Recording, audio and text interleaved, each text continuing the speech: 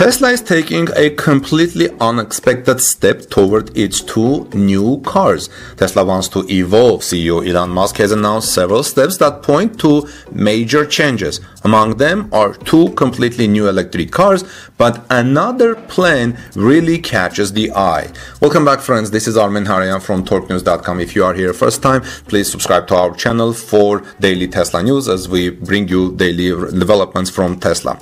So the advertising is one of them, and Musk is doing it after all. Tesla wants to advertise. The plan that CEO Elon Musk announced at the annual shareholder meeting is that simple, at least in the first steps. We're going to try some advertising and see how it goes, Musk told attendees, and I have already reported about this. Actually, an absolute standard, just not at Tesla. The company has always avoided traditional advertising. So far, Elon Musk has primarily relied on word of mouth, and it has worked pretty well. The most obvious and largest advertiser for Tesla is Elon Musk himself, with his tweets sometimes on cryptocurrencies, political issues, but also about the often vague plans of the electric car manufacturer. The billionaire reaches so many people anyway that some advertising companies only talk about it can dream. In the past, Elon Musk had often been proud that Tesla dispensed with classic advertising channels. What could have changed in the basic attitude is unclear. It is possible that Tesla now wants to turn to classic advertising because of the increasing competition. It remains exciting to see what campaigns the car manufacturer could now take. So look forward for Tesla's first advertising. So now, two new cars, and Tesla CEO does not look at the cards. Tesla plans for two new electric vehicles and are less new, but all the more exciting. Elon Musk's statements during the shareholders meeting were not particularly specific about these new cars. It's not the right place. He only confirmed again that Tesla is working on other models, which is about time.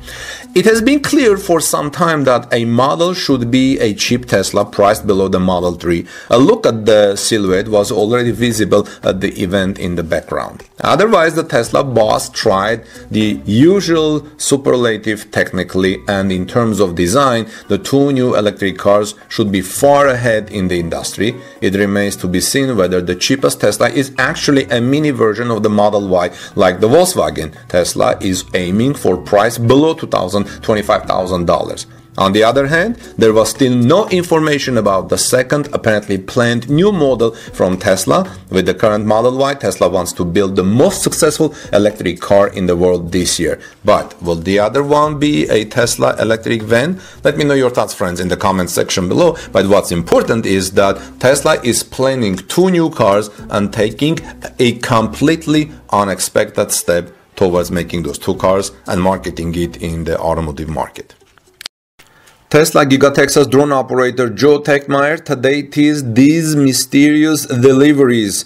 What could they be in the box? What do you think, friends? This is Armen Harayan from torquenews.com. On May 22nd, 2023, today, Joe Techmeyer, a drone operator monitoring the activities at Tesla Giga Texas facility, took to Twitter to share an intriguing observation.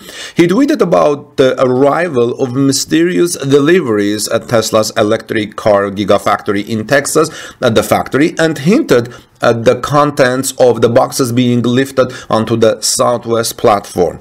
The deliveries appear to involve new pipe work, food-in rebar cages on the southeast side of the Gigafactory, and conduit connections located just east of the casting area of Gigafactory, Texas. Joe also mentioned that he would be posting a YouTube video later in the day to provide more details. So, in this report, I'm going to explore the potential nature of these deliveries and their significance for Tesla Gigafactory, Texas. Now, analyzing the tweet. In his tweet, Joe Techmeyer raises the question, what's in the box? He speculates that the items being delivered might be feeds for the factory. However, he also points out that the switchyard at Giga Texas does not have provisions for an additional 345 kilowatt underground connection, and 345 kilowatt cables are not typical run for in PVC. Now, feeds for the factory. The term feeds usually refers to the supply of resources required to sustain a manufacturing facility. In the context of Gigatexas, it could imply any components, materials, or utilities necessary for the production processes within the factory. Since Joe mentioned new pipe work, it is possible that the deliveries involved infrastructure for the supply of liquids or gases to specific areas of the factory. Now, pipeworks and rebar cages, what are those? The mention of pipeworks and rebar cages on the southeast side of Gigafactory Texas electric vehicle car factory indicates construction activities. Rebar cages are structures made of reinforcing bars used to strengthen concrete foundations or structural elements. The delivery of these cages suggests ongoing construction work potentially related to the expansion or modification of the building's infrastructure. It could be indicative of the construction of new sections, additional floors, or supply structures. Joe Techmeyer's tweet also highlights conduit connections located just east of the casting area.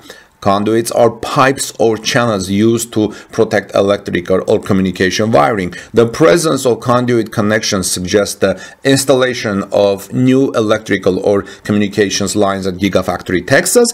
These connections might support the integration of advanced technology data transfer or power distribution throughout Tesla's electric car factory at Gigafactory Texas. Now, what are the implications for Tesla at Gigatexas?